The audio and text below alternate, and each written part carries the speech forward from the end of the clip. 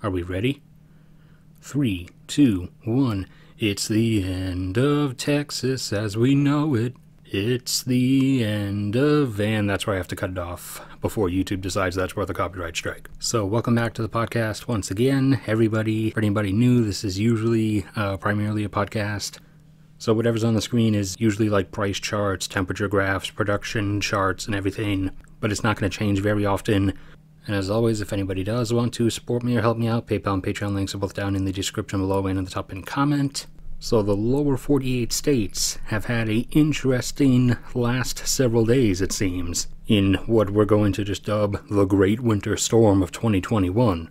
Part 1, at least, because there's a Part 2 coming. So basically, long story not entirely short, the jet stream dipped way down south and pulled a whole bunch of cold air down from the subarctic. And it did so rather quickly, quicker than all of the air could actually follow it.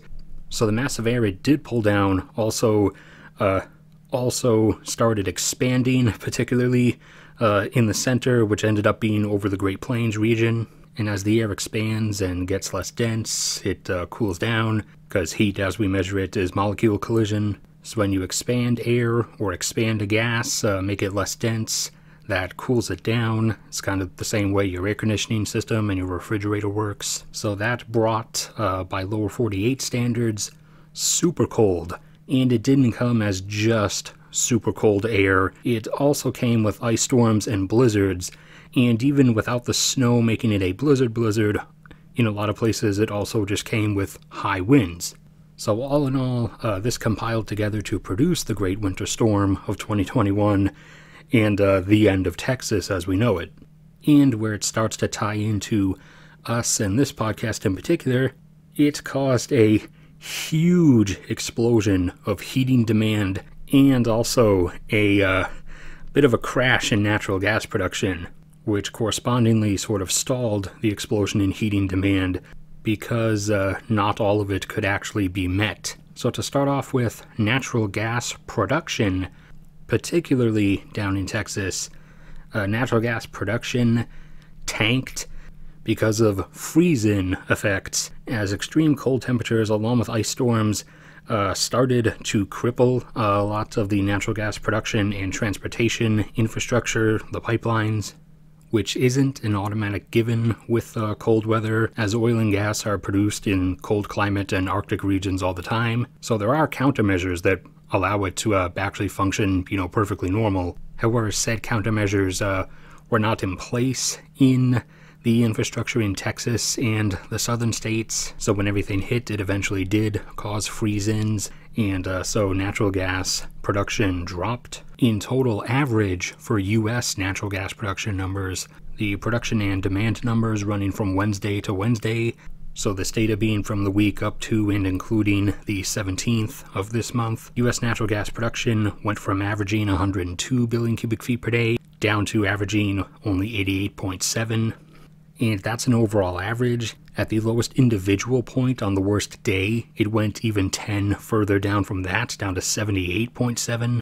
And in terms of U.S. natural gas consumption over the week up to and ending on February 17th, the U.S. averaged almost 130 billion cubic feet of natural gas consumption, exact average coming out as 128.9, and at the highest individual points it did get up to the mid 130s and would have gone higher if it were not for the freeze-ins. If it were not for those, it looks like it would have gone up to a demand level on the worst day of between 150 and 155 billion cubic feet per day of natural gas consumption. However, as I just said, there were a lot of freeze-in incidents along the infrastructure and the production wells, so there simply was not enough available for that would-be additional consumption level. Now, among the specific numbers, the individual demand categories, consumption by natural gas-fired power plants rose from the mid-20s or the upper mid-20s up to 31.7 billion cubic feet per day. And a lot of that being from the southern states, because in the southern states a lot of heating is electric heating, and natural gas-fired power plants are the ones that you can sort of dial and adjust the output level of the quickest. So they're the ones that usually turn up and down in response to rapidly fluctuating electricity consumption levels. And those levels probably would have been even higher, most likely in the upper 30s, if it were not for the massive grid collapse in Texas. As you are probably also aware, Texas's power grid ended up collapsing for the same reason that a lot of the infrastructure ended up failing, because it's Texas, so it wasn't winter prepared or winter protected. And obviously that's partially understandable because this isn't a frequent occurrence, but still not doing it is still just ultimately kind of stupid. So Texas's power grid collapsed, and Texas has a rather large population, nearing 30 million, but a lot of Texas's electricity is generated by natural gas-fired power plants. So in the absence of that additional consumption from Texas, U.S. consumption of natural gas by natural gas-fired power plants stayed down in the lower 30s, a bit under 32, at 31.7 billion cubic feet per day. U.S. natural gas heating demand went up and over 50, up to 51.6 billion cubic feet per day. And again, that was the general average for the week period. So that means on the worst particular day, it was likely about 20% higher. It was probably up to or even over 60 billion cubic feet per day of heating demand. And even aside from where it probably was, where it probably would have been even higher, maybe upper 60s, maybe over 70, who really knows, because not all of the heating demand could be met, because a lot of natural gas, like we said, got stalled in the pipelines or even at the wells themselves. But going through the other numbers, U.S. natural gas exports on LNG tankers had to be curtailed. They previously, up to this point, have been heading out at a pretty consistent rate of 11 billion cubic feet per day. However, they had to be stalled, and for the past week only averaged about 6.2, as the U.S. had to keep more natural gas behind for itself. And also, again, in Texas, some of the pipelines and delivery infrastructure heading out to the LNG export terminals kind of got, frozen in. Now, for the spot prices, which are different from the general natural gas prices, the regular natural gas price we usually quote is from the market, which is a more medium time frame price, and also a futures price, technically, for natural gas to be used 2 months in the future, roughly. The natural gas spot price is sort of the purchaser end price of the moment that can actually fluctuate based on sort of instantaneous demand levels. So the spot price during severe winter events in particular does tend to spike up a bit. In particular, I believe it was 2018, or technically, I guess, the combined winter of 2017 and 2018. During some of the events of that winter, for example, it spiked up to like $8 per thousand cubic feet, whereas normally it just tends to follow the market price. This spot price spike from this event was 3 times what the one back in the 2017-2018 winter was.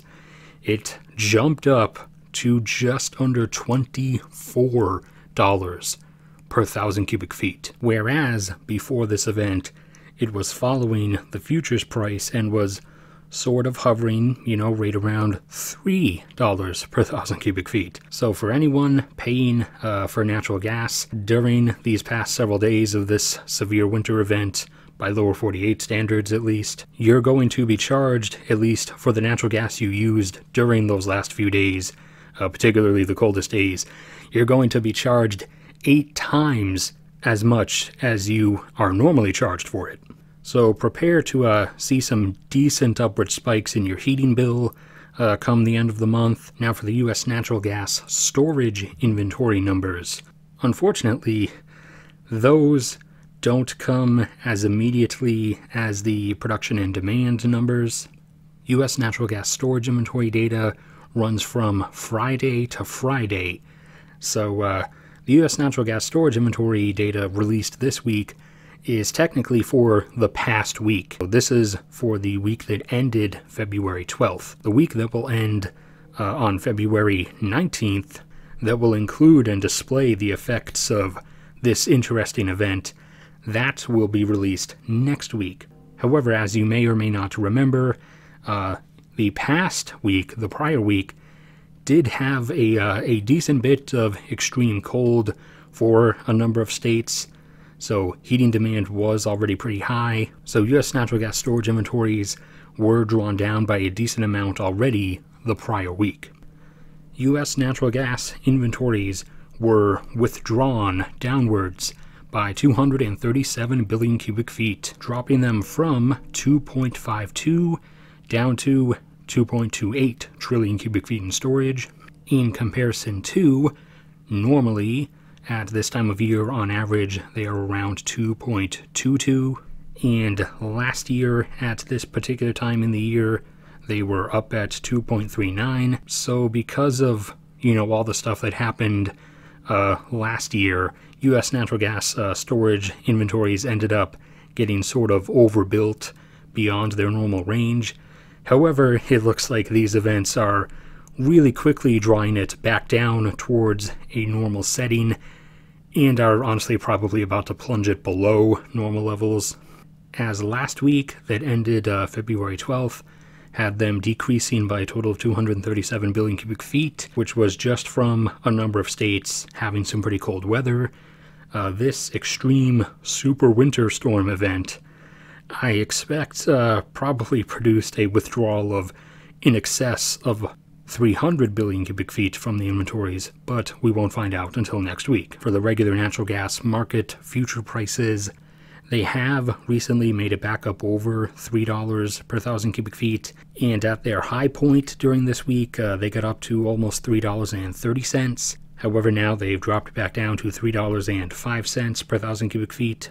Now, to also tack on some oil as well, U.S. oil production, I was expecting by now to start at least slowly ticking back up over 11. However, it looks like it's still being held off for the moment, and actually just took a sudden dip, not a huge dip, but from 11 down to 10.8 million barrels per day.